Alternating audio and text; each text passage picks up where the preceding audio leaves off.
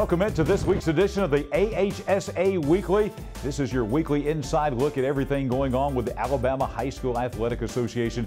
I'm John Holder. Coming up on this week's program, the AHSAA's David Holtzberg has put together the top 10 plays from the state basketball finals in Birmingham. We'll take a look at that top 10 countdown. We're also going to continue looking at highlights of all the state championship games, as we'll be looking at classes 5A, 6A, and 7A. And also this week, we've got some legendary players and coaches from Alabama high school basketball history that we'll be speaking with from the Legacy Arena in Birmingham at the state finals as well. All of that and more coming up on this week's AHSAA Weekly. Home making you sick?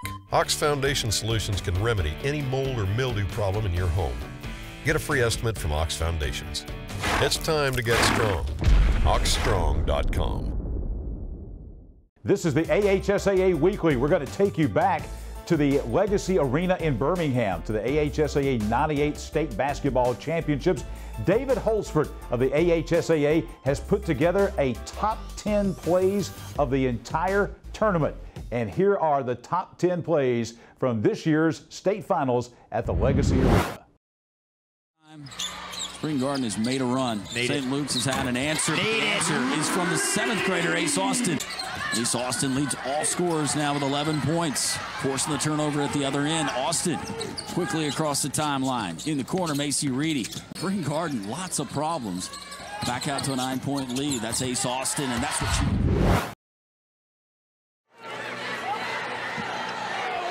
Lewis gets it in. Shot from half court by Davis is good. 12 after 3. We'll be back with our live coverage of the AHSAA State Finals 7A boys action. Takes the inbound pass. Going to launch a long one off the back of the iron. No good, but another rebound for Lynette. Up and jamming it home. My goodness. Cameron Boozer went up above 2 defenders. Really bad pass, another steal from Calhoun. Here they come back the other way, and JD's going to take it all the way. My goodness gracious, how did that go in? Look at this. 6 of 40. They are now 7 of 44 from the field. That's amazing. So he goes up, doesn't switch left. Look at that. Brings it back down, head on. 7:01. Uh-oh is right. County, hello. Hello, Brundage. So, man, Bernie, look at the nice little touch pass by Hobdy. I've been looking for it all day, and it was there. It's easy when you got leg. Cut off, gets it out over here. Murphy stole it. Showtime coming up. Here he comes. One-handed jam. Oh, it's coming. 1-2-1-1. Full court pressure getting ready to be applied. But you're right, he can palm the ball and flush it with the... Chance opportunities on offensive rebounds. I think that'll be a key stat to look out for as this game goes along. And the dunk by Will Shaver. Quickly back down to Barnes. Alley-oop on the cross by Smith, who takes a hard fall. And we just hope... Play. There's a steal. Hobby always filling passing lanes, kind of snuck in there, and she'll take it herself right here. Good scoop up, layup by Hobby. Here, watch the pick by Hogby and takes it all the way down. Langford not foul balance. And they lob it into Langford, guarded very closely by Hobby, and she steals the ball. And she goes down and finishes. Great play. Inside the 2A boys. Davison pulls up, 3-point shot, he nails it. We'll be able to take a look at the replay here. You will see the clock in conjunction as Davison knocks down the jumper, and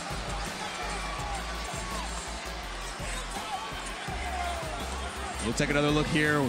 Davison step back, knocks it down. Ball goes in. They put 1.1.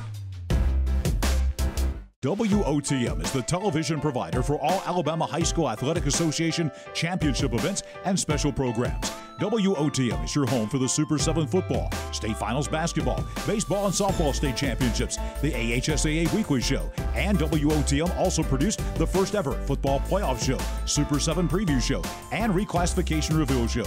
Your exclusive home for all things AHSAA is WOTM. Contact your local cable provider to request WOTM to your channel lineup. We are back on the AHSAA Weekly. During the state finals in Birmingham, we had a chance to catch up with a legendary coach and a legendary player from Alabama high school history.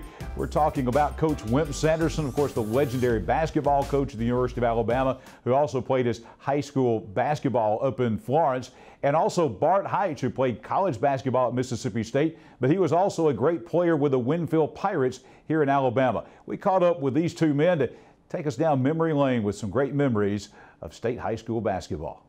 We're proud to have Coach Wimp Sanderson, a longtime at University of Alabama basketball coach that we all know and love, but also Coach Sanderson played in the 1954 state high school basketball tournament. Coach, tell us about that year. Well, that was actually a great, fun year for me. I think going to the state tournament from Coffee in Florence was probably one of the big thrills in my basketball life, to be able to go to the state tournament. We Coach Hayden Ryder was our coach, who later on was the head coach at Alabama.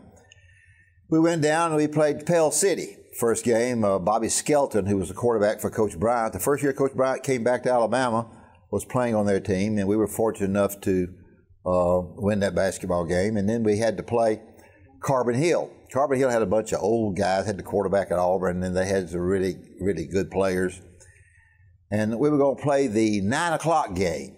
And so Coach Riley said, now, we need to get there real, real early so that we can get the clock the second half. There's going to be only one clock, and it's going to be on the far wall, and we want to shoot away from that clock, and then so we'll have the clock the second half in case the game goes down to a one or 2 point game. We get there at 7:30, and Carbon Hill's already there. Carbon Hill got the end of the floor they wanted. They got the clock the second half. I don't think they need the clock the second half. They had a very good team, and Carbon Hill beat us. And so the ironic thing about all that is that my first year to coach before I went to before I went to Alabama was Carbon Hill. So it kind of a different take on all that. And even more irony, Coach, you got to Alabama, and for many, many years, you were your program was the official host of the state championship. Yeah, it really was, and we did I think a decent job. You had a lot of teams come in there just to one place. Didn't have that many classifications, and really had some great basketball teams and some great basketball players. A lot of football coaches who now play coaching now played basketball back then. Vince Dooley played then, and so it was. There were some really terrific state championships that came out of the Foster Auditorium, and Foster Auditorium was a really a famous place back then. I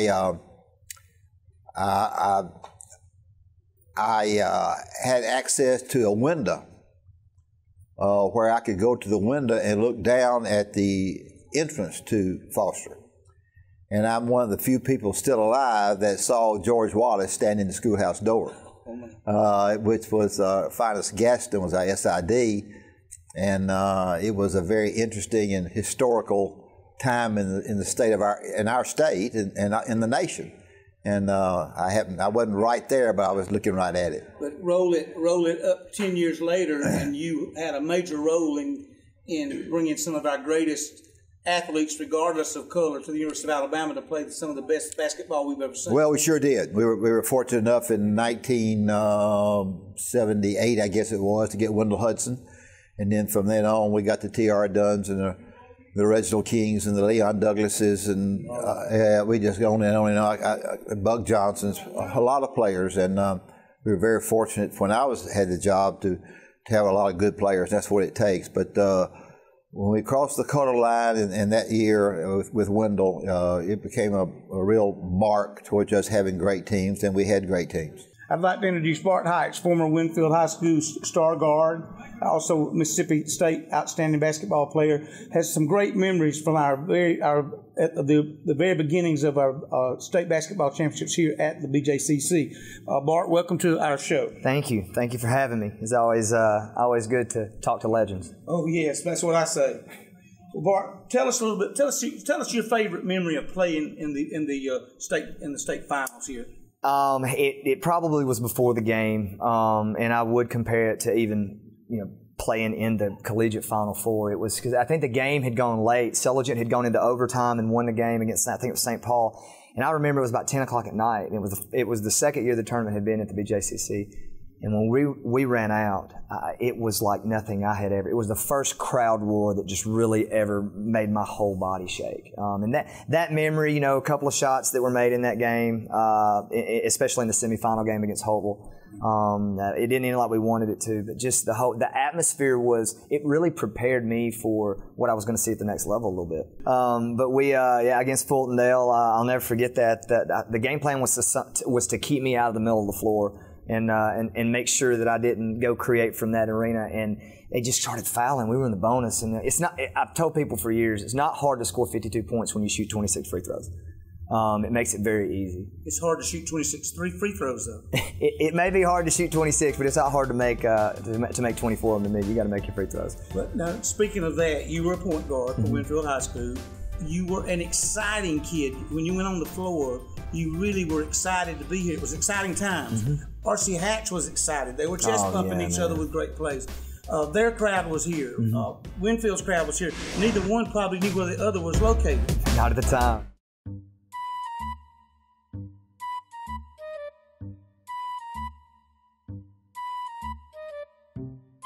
Uneven floors got you rolling? AHSAA Foundation Solutions has the expertise and the know-how to repair cracks, wet basements and crawl spaces, and uneven floors in your home. It's time to get strong. How strong?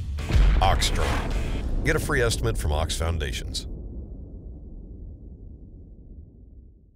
We are back on the AHSAA Weekly, continuing to take a look back at the state finals in basketball at the Legacy Arena. And we're going to take a look at the state championship game highlights now in classes 5A through 7A. We'll begin with Class 5A girls. A tremendous matchup between Charles Henderson of Troy, who came in undefeated, ranked as the #1 team in the state of Alabama. They come in and 28-0, taking on a very good Madison Academy team out of Madison. You see Destiny McGee, number 20 on the inside with a block. Transition game on the other side. This was a game that came right down to the wire. You see McGee with another rebound and a putback as well. This was a team that really battled hard on the inside. And then on the outside, that's Libby Privet with a three-point shot for Madison Academy. We'll get to the second half, though. Again, a close game. This was a two-point game most of the way.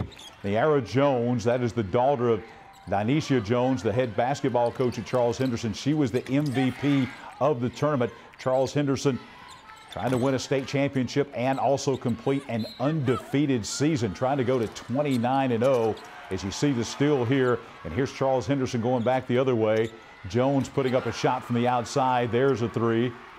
As Charles Henderson pouring it on from the outside once again. Charles Henderson, great three-point shooting. They had a tough player to deal with McGee, number 20 on the inside. Her presence was felt all day long. She had 20 points and double figures on rebounds as well. But Charles Henderson won the 5A Girls Championship, completing an undefeated season, going 29-0. As you see Coach Jones there with a hug. Charles Henderson of Troy beating Madison Academy out of Madison 50-48 to take the blue map back down to Pike County. 5A Boys Championship game. Boy, we had some great matchups going on here. And this is Fairfield taking on Center Point. Fairfield, the Purple Tigers there in the purple. R.J. Perry, remember this name. He was a dominant force on the inside. He is 6'6", weighs 285 pounds, going to play football for the University of Tennessee Volunteers. And to be honest with you, the folks from Center Point, they had a good team, but they really had no answer. Big matchup problem on the inside with Mr. Perry.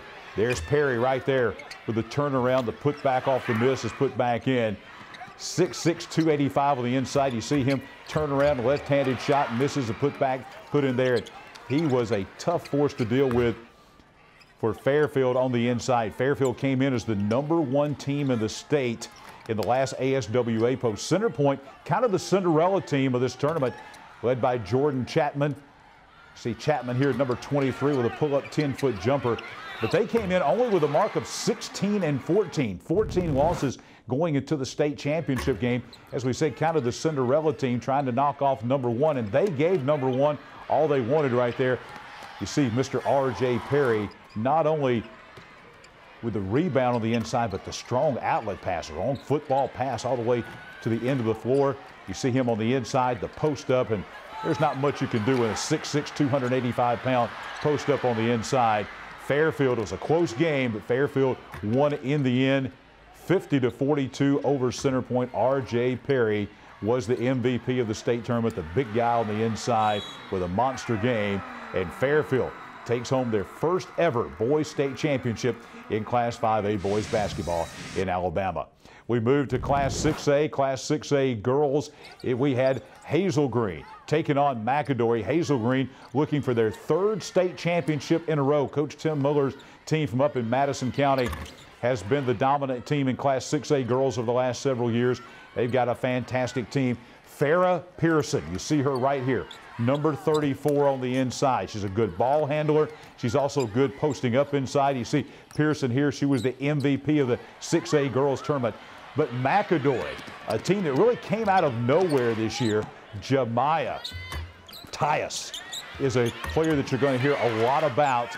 Tyus, the consummate point guard for McAdory. McAdory had never been in a state championship game in either boys or girls basketball, and not a lot of folks at the beginning of the season paying a whole lot of attention to this McAdory team. But with Jemiah Tyus leading the way, they had a phenomenal season, kind of came in as the underdog out of nowhere into the Legacy Arena, and they gave this very experienced and deep Hazel Green team all they wanted. But it was Pearson on the inside. You see Pearson making the move to the basket, foul for an old-fashioned three-point play. McAdory would not go away in this game, though. This was a McAdory Yellow Jacket team from Jefferson County there in McCalla that gave Hazel Green all they wanted. Hazel Green wins it, but this was a game, again, even closer than that 6-point final score as Hazel Green beat McAdory by 6, 40-34 to claim their 3rd consecutive Class 6A girls championship. A low-scoring game, but an exciting game. Tim Miller kind of building a 6A girls dynasty. You see Coach Miller there up at Hazel Green. Hugs and smiles as the Trojans win their 3rd consecutive Class 6A girls championship. 6A boys championship, again, it was an all Jefferson County affair. This was a great game between Bessemer City and Huffman. Bessemer City, again, one of those teams, a little bit of a Cinderella team there in the purple. This was a team that had double-digit losses, but they gave Huffman all they wanted. This was a big crowd, a raucous crowd at the Legacy Arena, as you can imagine. 2 Jefferson County schools, one from the east side, and Huffman in the city of Birmingham, Bessemer City on the west side of the county. Just a tremendously played game here. Again, the height on the inside by Huffman, as Huffman had just a tremendous three-point shooting on the outside, taking it onto the inside. But Bessemer City, the Purple Tigers, is a team that would not go away on the inside, a team that was very good and very competitive. This was another great Class 6A basketball game. All the games during state finals week in the state championship games, even the games that were double digits, were close throughout, as we mentioned. As we go into the second half, this was one of those games, too, that was very close right down to the wire. Huffman with the steal going the other way. The foul on the other end, the old-fashioned three-point play. Huffman with a lot of great athletes, a lot of great height on the inside. But Bessemer City the same way. Bessemer City loaded with athletes, and again giving Huffman all they wanted in this Class 6A boys championship game. But in the end, you see the leapfrog there.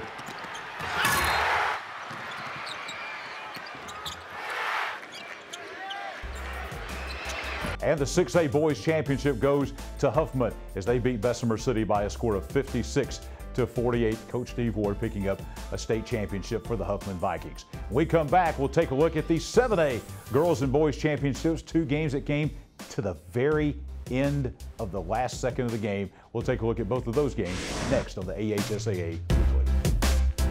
WOTM is the television provider for all Alabama High School Athletic Association championship events and special programs. WOTM is your home for the Super 7 football, state finals basketball, baseball, and softball state championships, the AHSAA Weekly Show, and WOTM also produced the first ever football playoff show, Super 7 Preview Show, and Reclassification Reveal Show.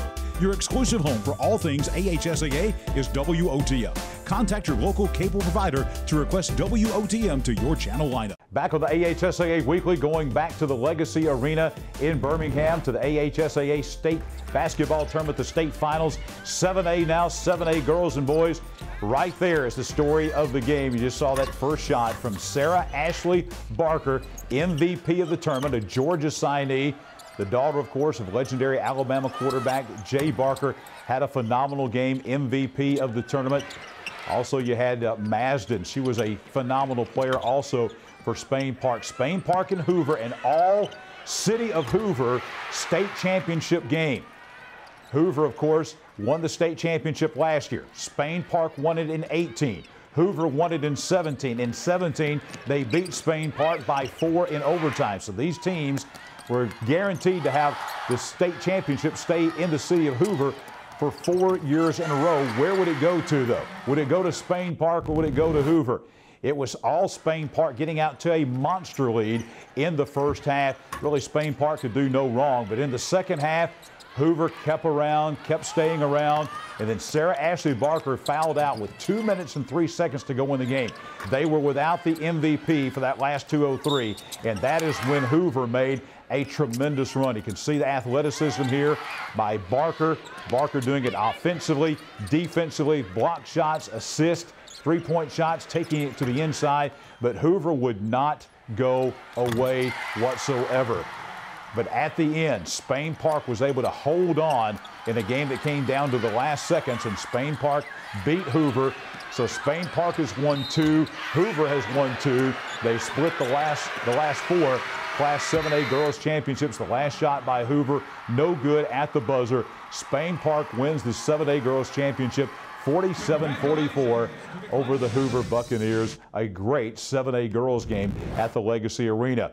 Following that, the nightcap on Saturday night on Championship Saturday was a #1 versus #2 matchup between Mountain Brook and Robert E. Lee of Montgomery. Mountain Brook in their customary neon jerseys here. Lee of Montgomery came in with only 1 loss. That was to Pinson Valley. You had Mountain Brook with 2 losses, but neither one of those came to a team in the state of Alabama. They were undefeated in the state of Alabama. They had lost to Grayson, Georgia. They had also lost to Olive Branch, Mississippi. And you're seeing right here, Mountain Brook plays a lot of players. It's a very deep team. Colby Jones, the leader, though. Jones, 29 points in the semis. Didn't have that many in the finals, but still had a huge game. A big inside presence. Really a player that can do it all for Mountain Brook.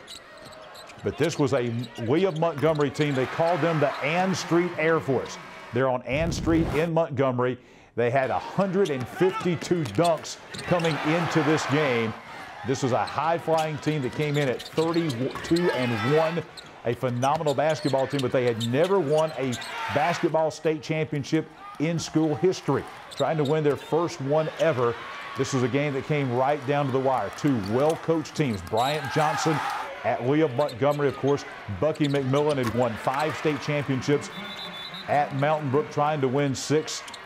But it was Duke Miles, great player for also DeMarsha Davis, another great player for Lee of Montgomery, and Jamari Smith. Smith had a great game as well for the Lee of Montgomery Generals, getting balanced scoring all the way around the horn. There's Jones kicking it outside. Came down to the very end, but Lee of Montgomery beat Mountain Brook by 2, 40-38. Mountain Brook trying desperately to win at the end of the game. Had a couple of shots they got off, but Lee of Montgomery, Lewis getting the rebound at the end of the game, and Lee wins their first ever state championship in boys basketball as they beat Mountain Brook by 2, preventing a 4-peat. Mountain Brook was going for their 4th consecutive state championship, but denied by Lee of Montgomery as the Generals win it by 2, 40-38.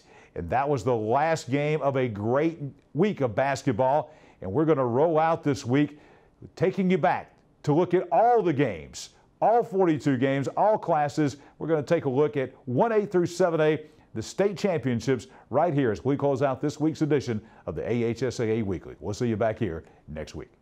It's time to get strong. HawkStrong.com. There was never plan B, just a path I'm taking. Breaking on through on the road I'm making. I knew one day I'd get my shot. So here I am to give it all I got. This is the big time, ready, set, go. Work so hard just to make this show. Under the lights, it's time to shine. Get your game face on, cause this is the big time. This is the big time.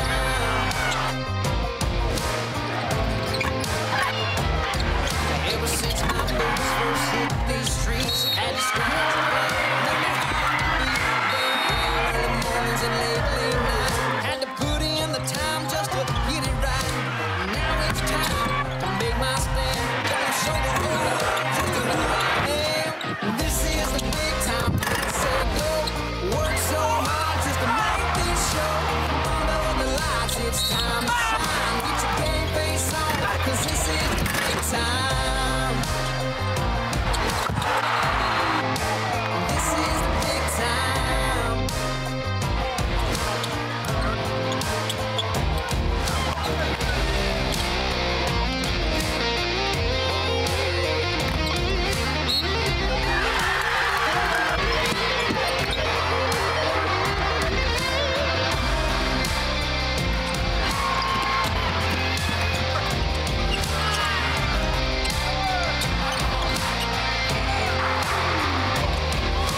This is the big time, ready, set, go.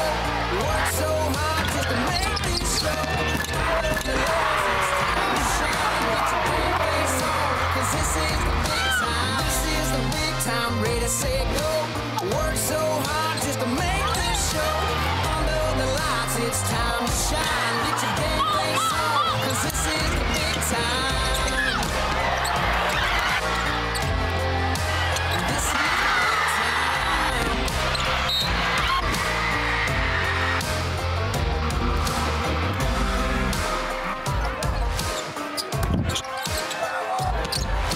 big time. The world was simple and slow, learn right from wrong. There was never plan B, just a path I'm taking. Breaking on through on the road I'm making.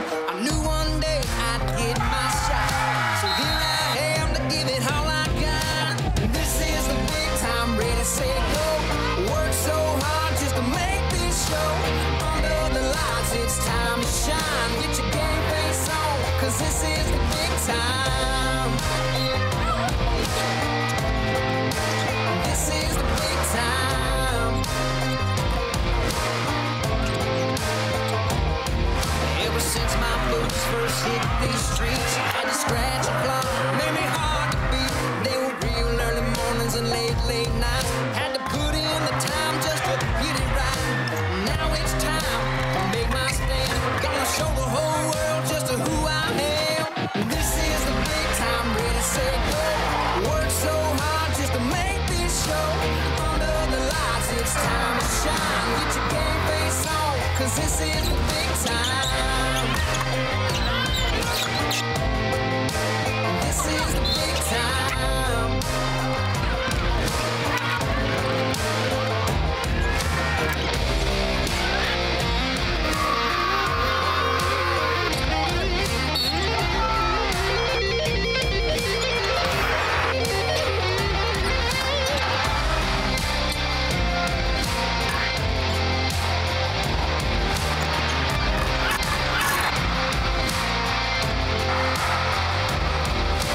This is the big time, ready, set, go. Work so hard just to make this show.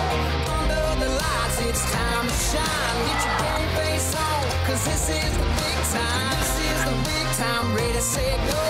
Work so hard just to make this show. Under the lights, it's time to shine. Get your game face on, cause this is the big time. This is the big time.